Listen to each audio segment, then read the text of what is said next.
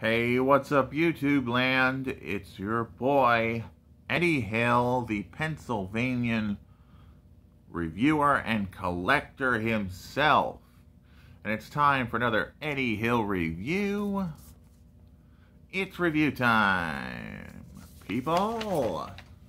And today we'll be reviewing something from Power Rangers-Dino Charge.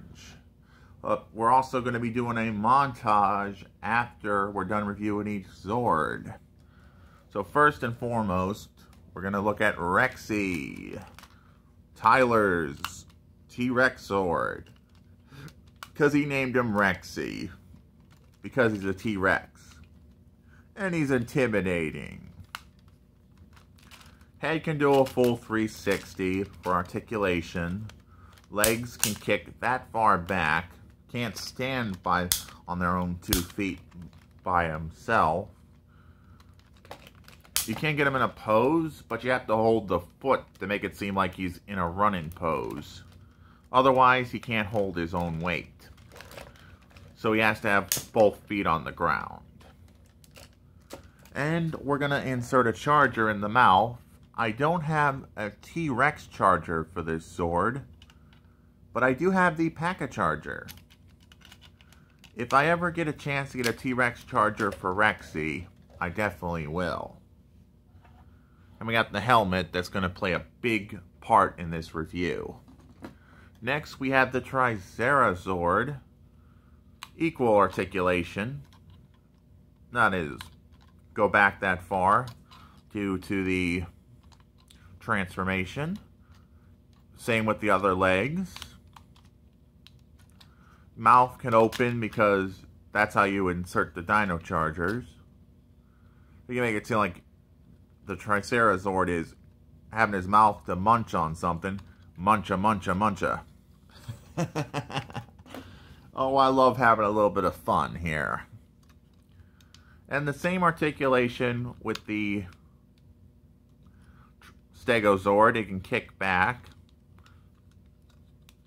Same with the other legs. And you can open its mouth. Make it seem like it's muncha, muncha, munchin'. But that's all there is to say for the Zord modes. Let's get down to transforming our T-Rex Zord. And this is like Power Rangers were like Transformers. Because they transform into Megazords. Which I kind of dig Power Rangers Megazords now. I'm going to connect this port into there. Second verse, just like the first. Just connect the port into there. Sorry if I have to correct myself. Rotate the waist. Flip up the head and insert the battle helmet for the T-Rex Megazord.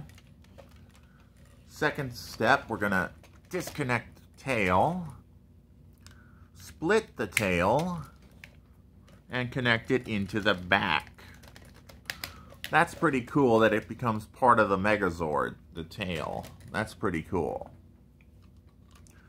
Now we're going to transform our Stegosaur into the arm mode. We're going to rotate this up, fold the legs back, fold the legs from the back to the front, the back legs. Push this up and put in our Stego charger properly.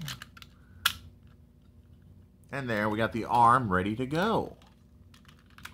Flip out the blade and connect into the hand, and there we got one arm ready for battle. And you can go Stego slash. I love saying that. Next, we're going to transform our Tricerat into the arm mode. Fold in the legs. Pull back the head. Since I don't have a Tricerat charger, It's probably going to be a while before I get one, if I ever find one. But for now, it'll do. The Raptor Charger. Once I ever find a Raptor Zord and a Tricerat Charger, this will be 100% complete once I get a Tricerat Charger and a T-Rex Charger. But for now, this is incomplete. And there we got the Megazord ready for battle. And look at how really well painted this figure is. Nice paint on the Zords themselves and the T-Rex Zord, which I love this paint. It looks like it just popped out of the Dino Charge TV show, which is nice. But now it's time for the musical montage. Hope you enjoy it.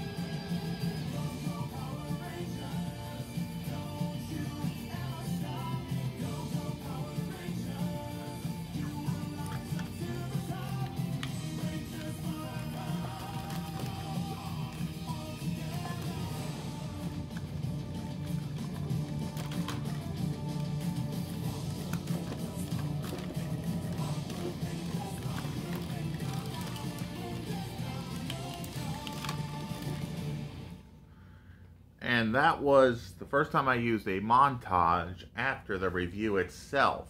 Not bad, right?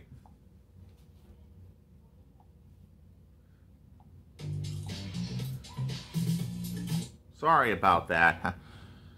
Commercial on my tablet that's connected to the TV so I could do this montage.